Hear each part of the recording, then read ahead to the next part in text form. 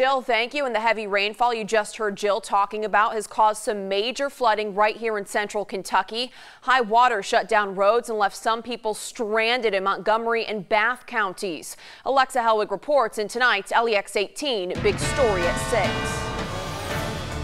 Many people in the area woke up to a surprise this morning. Flooded roadways. They either could not get out of their houses or they couldn't drive off of their streets. This is McCarty Branch Road in Bath County, and the road looks to be impassable, as well as many others in Mount Sterling.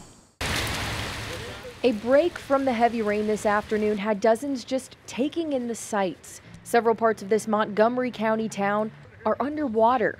John Jones runs a trucking company out of this building on Queen Street in Mount Sterling.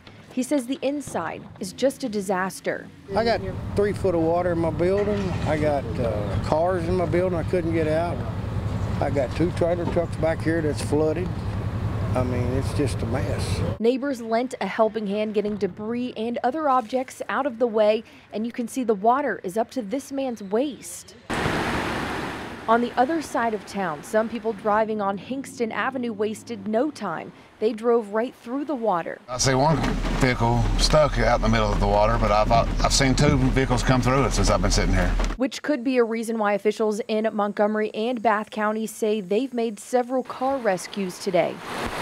Locals say this mess will have them cleaning up for days to come, but with more rain on the way, it could be even longer. It does. It recedes pretty quick, though, once the rain stops, whenever that is. Might not be today.